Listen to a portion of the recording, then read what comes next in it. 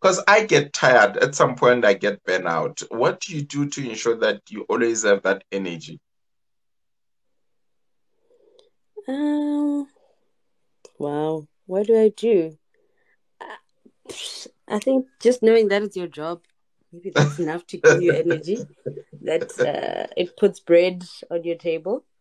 So Fair yeah, enough. because I mean days are hectic, and I teach in a very busy school, so you Mm, just need to have energy. If well, just drink water, I guess. Have a mm, drink, then get mm. on with it. I think I Yes, have that mentality of if you get paid to do something, just do it. yes, yes. Yeah. I like that. I like that. Yeah, because it can be very tiring to speak. Eh? Sometimes you Yeah. feel like I don't want to talk, like I'm exhausted. But like you said, you have to get, and I mean, like we're in the same, because I do a lot of speaking, I do a lot of consultations. Consultation is talk, talk, Mm-hmm. talk.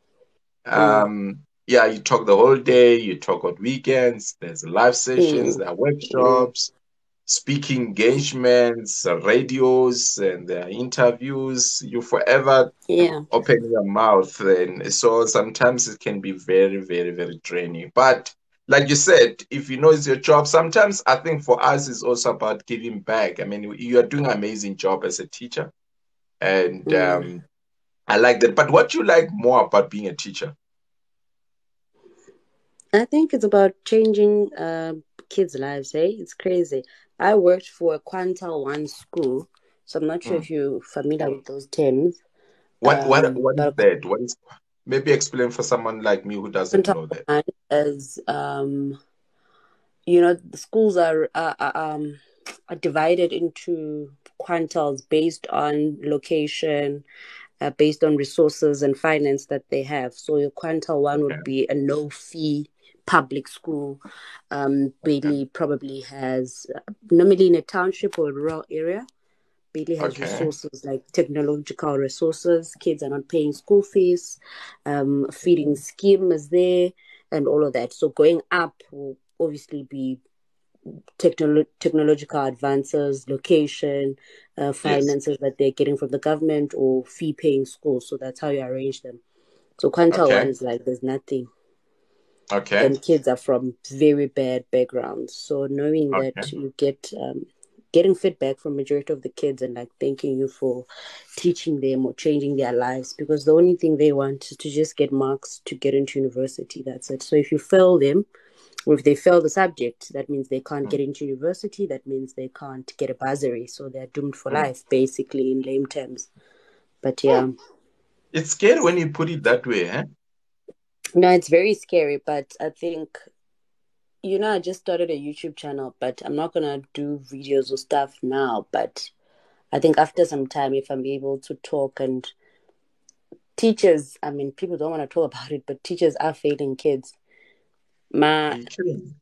Yeah. They're not failing kids in terms of not giving them marks, but they're failing Okay. kids in terms of not teaching. Like there's a high rate of absenteeism, especially in public schools.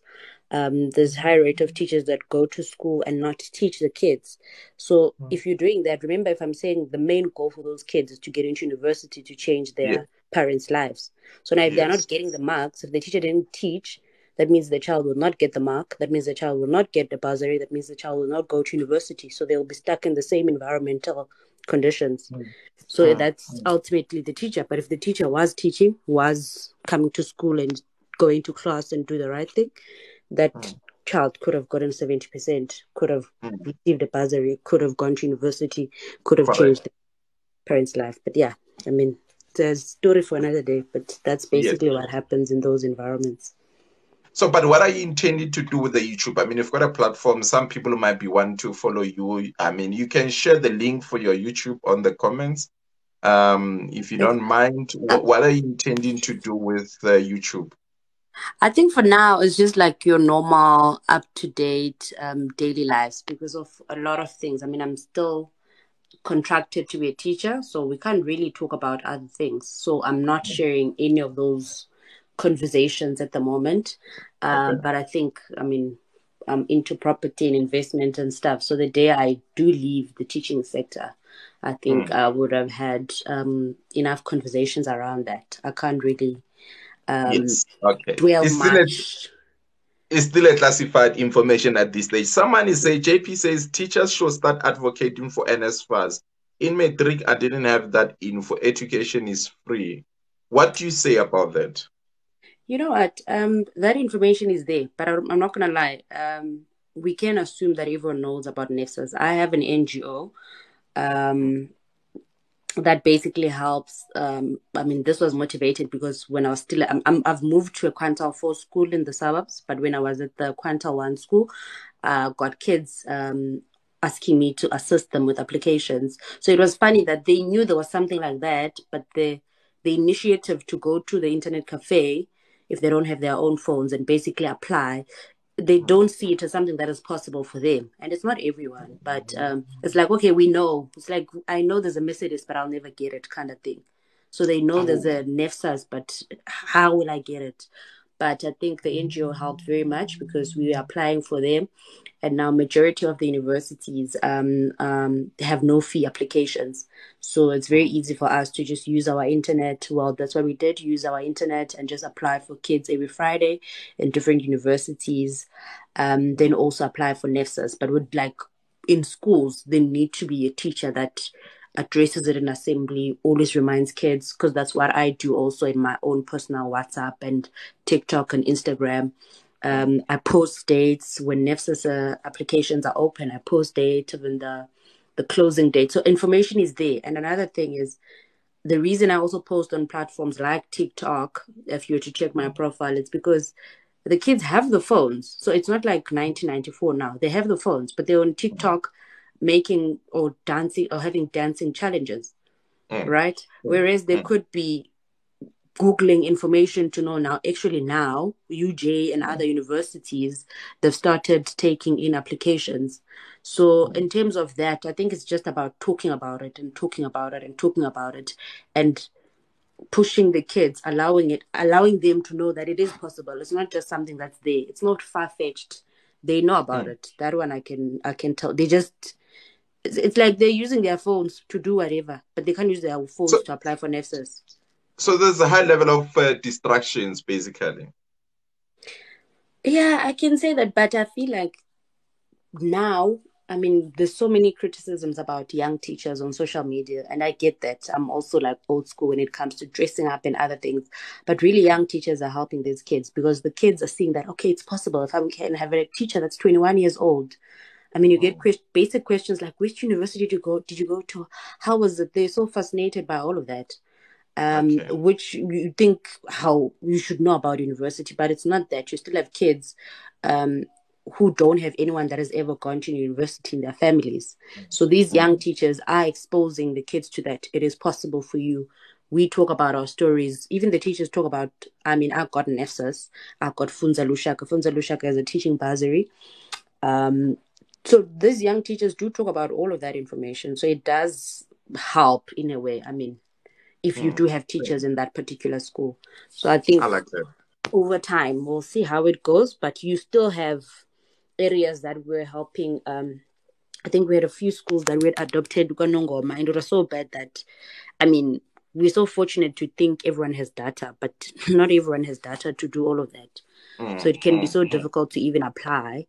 So, I Yes. mean, we've adopted like 2, 3 schools, but I think in a long term, we'll run a national program. But there's a lot of people that have NGOs and foundations that are doing it. But still, I think an emphasis to continue and just emphasize and sing about it. When they go on TikTok, they must see it. It must just not be about dancing Yes. challenges. So Yeah. do you want to maybe share what's the name of your NGO? Maybe someone, you never know who come across the content. And then you can just write your name of your NGO and what help do you need? Maybe someone is out there trying to assist you. What help do you need? I'm not sure if we lost Asisipho. Oh no. It might be the load shedding. I don't know. No, no, no. I'm Um here. Okay. yeah. We are losing you.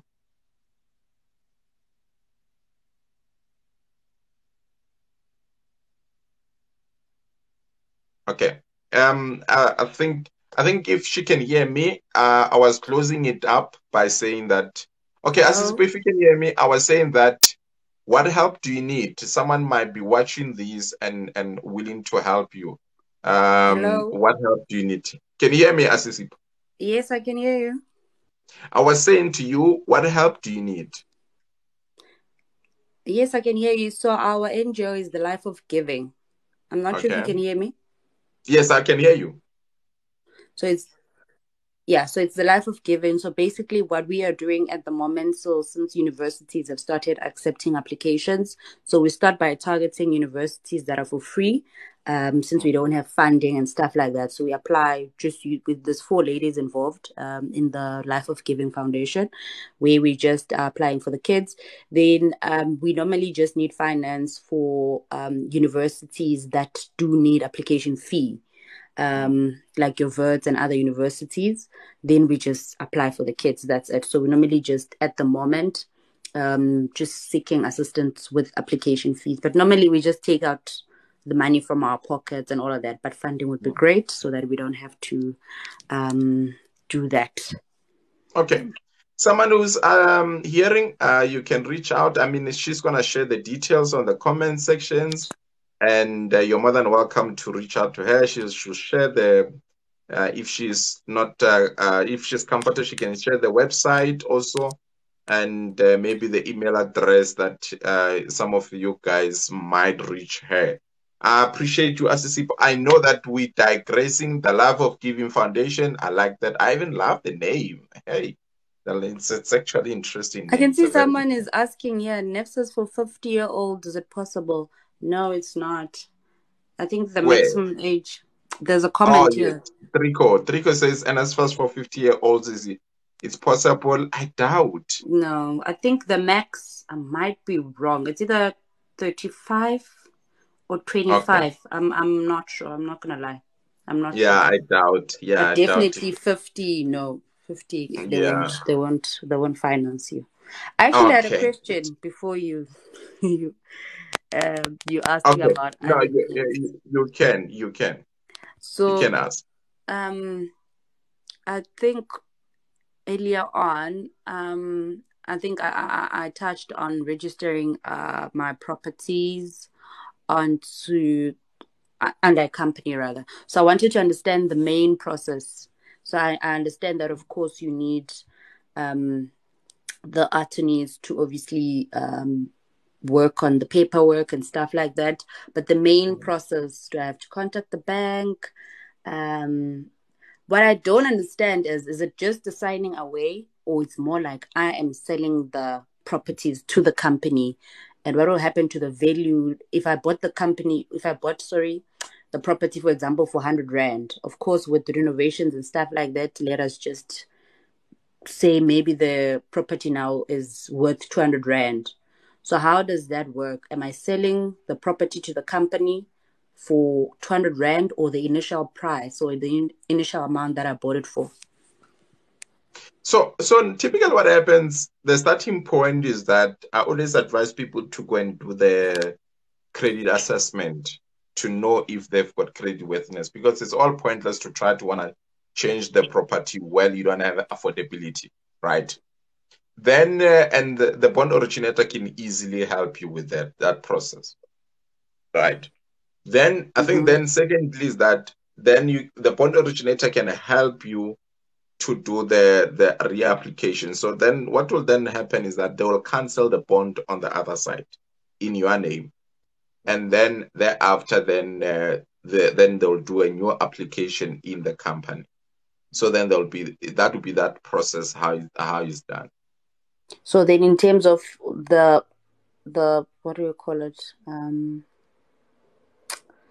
don't want to say price, but what is it? How is it? What do you mean? Let's say I bought the property for 100 Rand.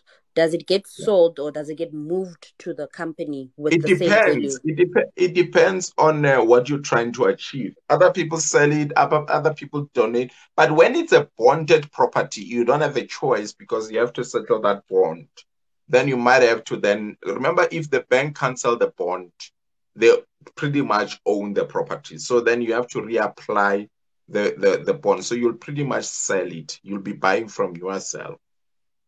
it's unlike when it's paid up property. When it's paid up property, then you've got multiple strategies where you can Yeah. move that property into the company. You can do a donation, can do a rollover, you can do direct sales. So when it's a bond that is not yet your property, you co-own it with the bank. So the bank has a say on what happens. So they will want their bond to be settled. So that's where the bond originators comes in. Then they tell the bank and say, listen, Mr. Bank, Asisipho wants to cancel the bond and reapply the same time in this new structure, so that banks understand that, and then they'll just then, if you still have a good affordability, because some people affordability changes. You know, you can have a property, you bought it last year, but 6 months later you find that you don't even qualify for the bond, but in terms of credit profile, because you may find that things have changed in your life.